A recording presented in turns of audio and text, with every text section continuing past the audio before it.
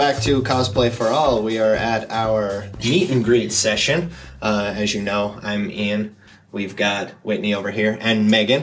And we're actually introducing somebody new, somebody none of us, I don't think, have met yet.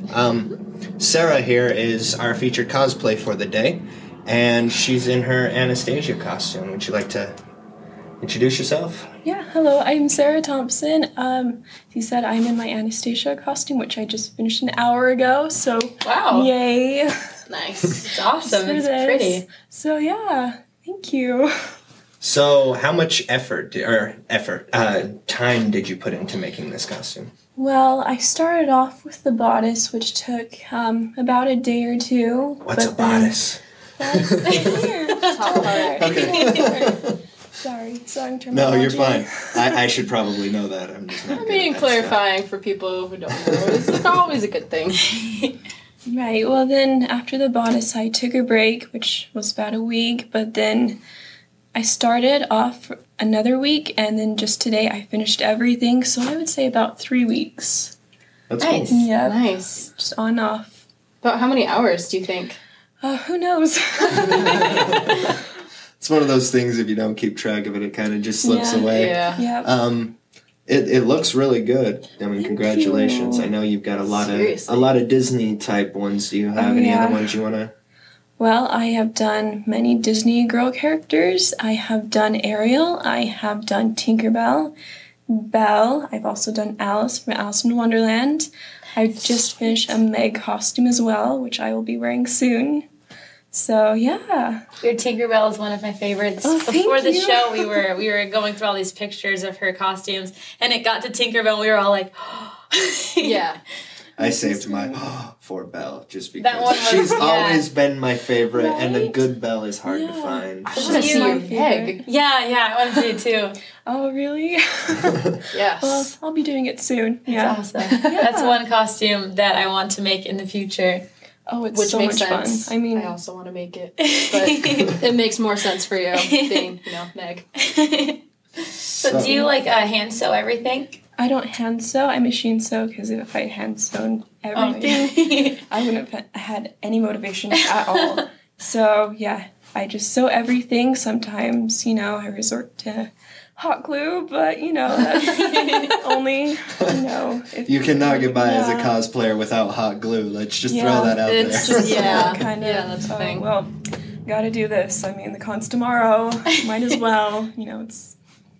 We were just talking about stuff like that. Really?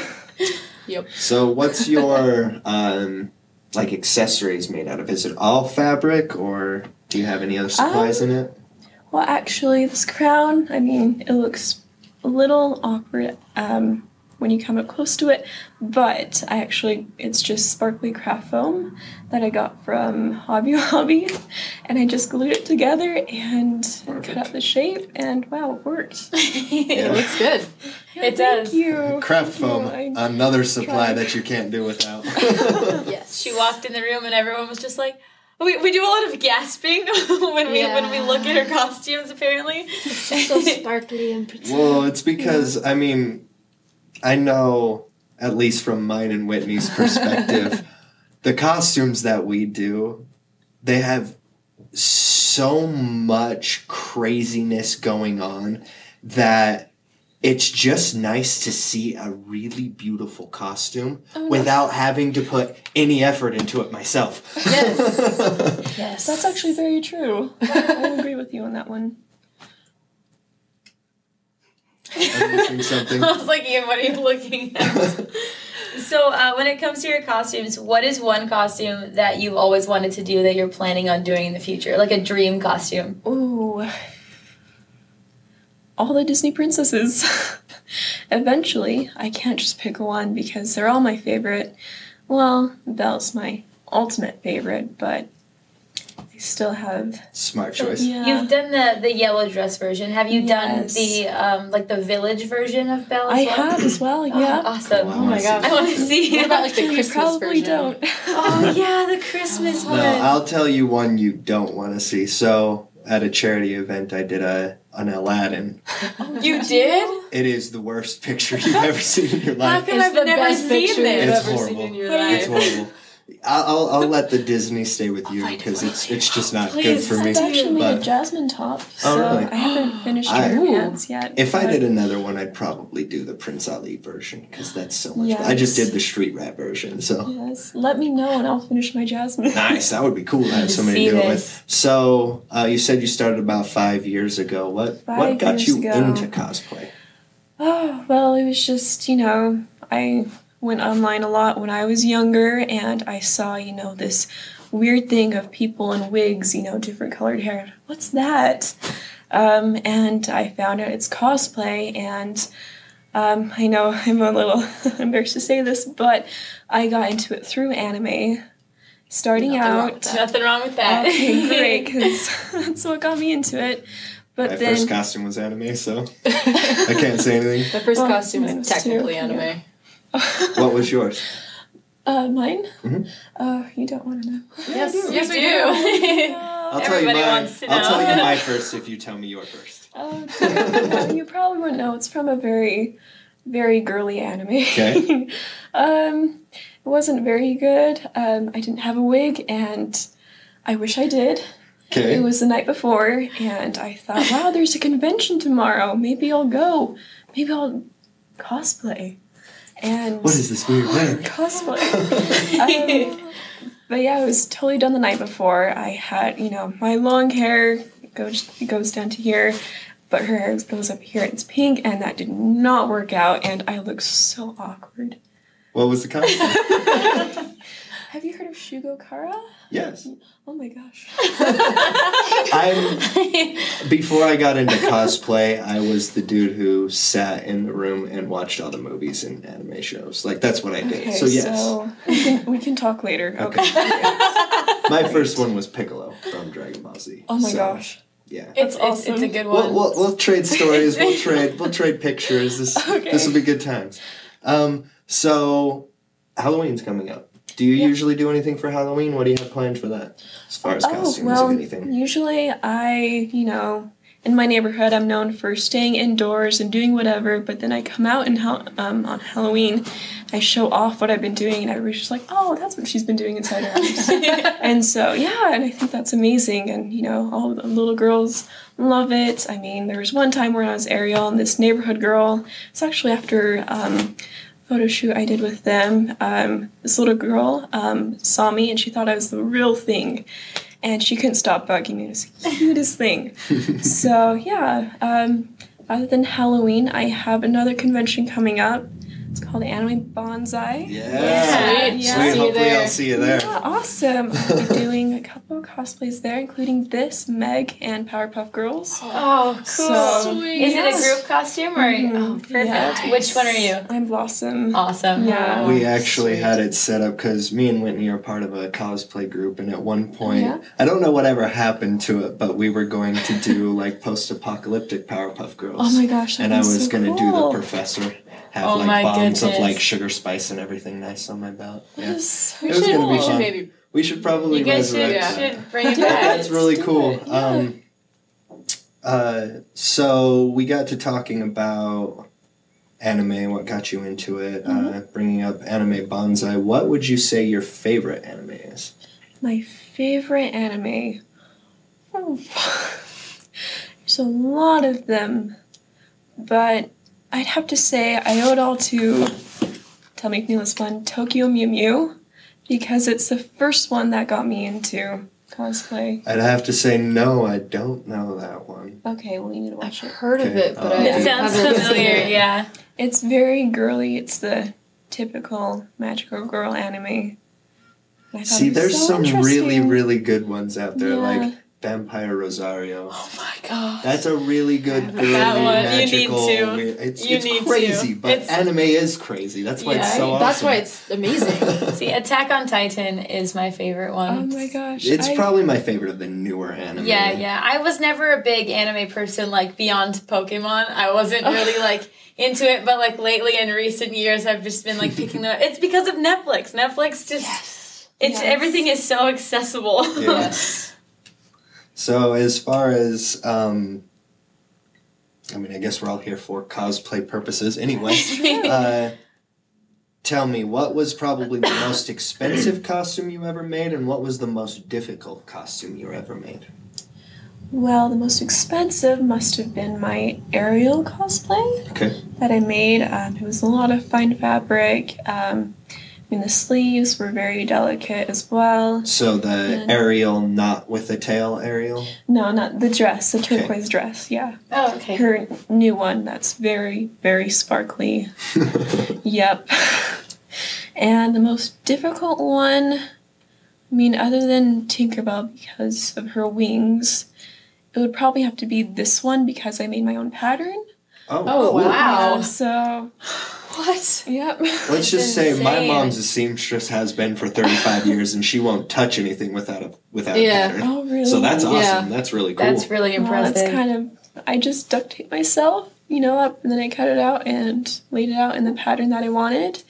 That's smart. And it worked. So We use duct tape to make patterns for armor, so I guess it could work the hey, same there you way. Yeah, that would work. There you go, yep. Awesome. So you're saying about your wings, what made them so difficult? Well, it was just the whole idea of, bringing to life those Tinkerbell wings. In the new movies, they're like almost see-through. Getting it right? Yeah, getting it right. And my old ones, they were used out of this cardboard material, and I put like shiny plastic over it. I don't know what the right word is. Mm-hmm. But this time I did it, the most recent one, I did it a little bit better.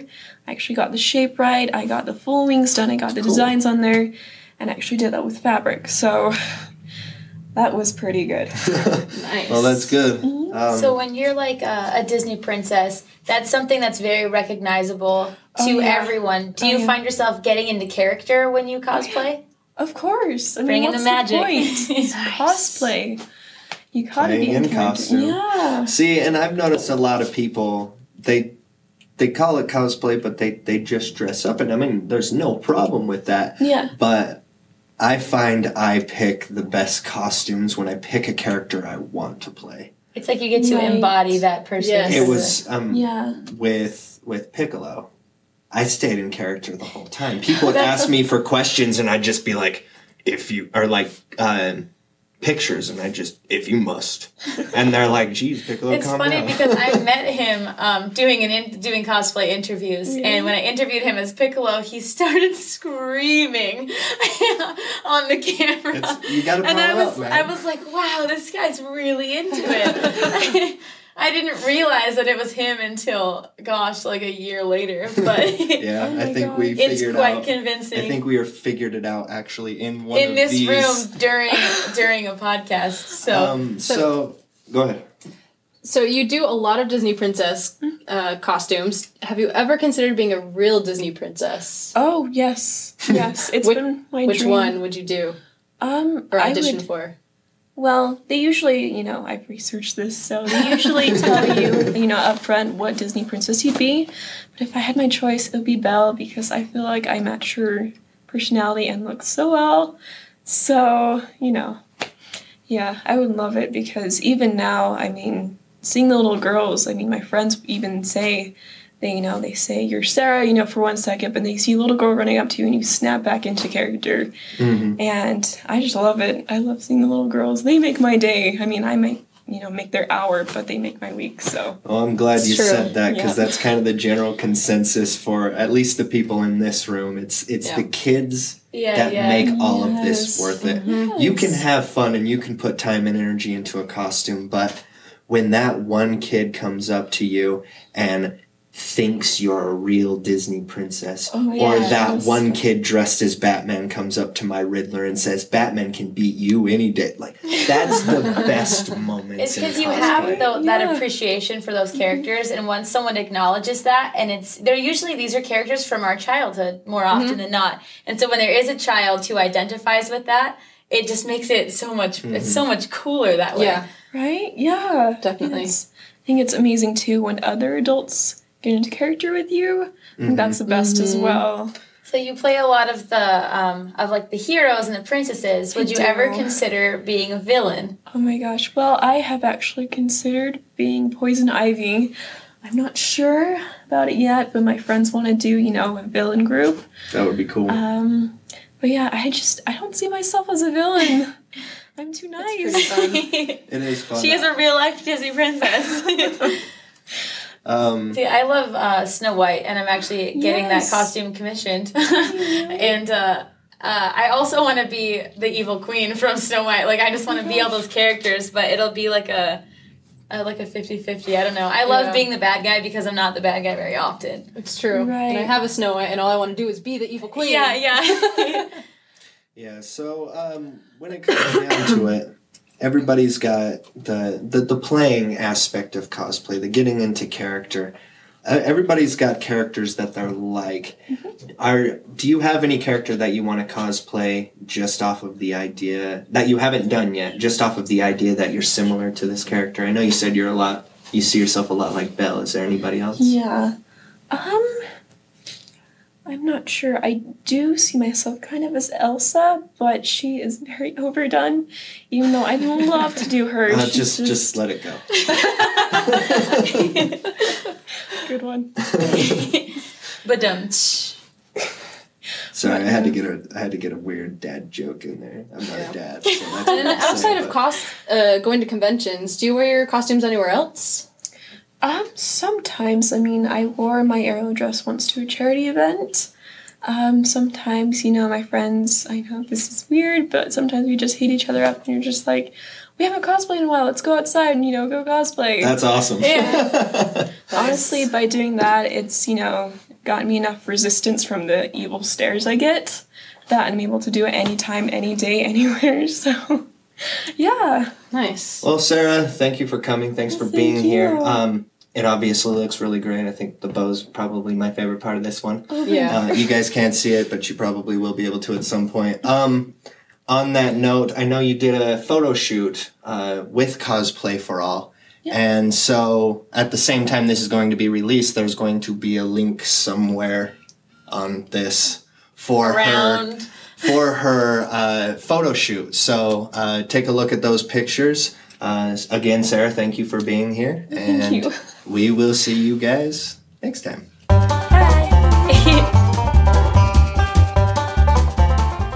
Thanks for listening to the Cosplay for All podcast. The Cosplay for All podcast is part of the Whatever Makes You Weird network. One of these days we'll get around to telling you what that is.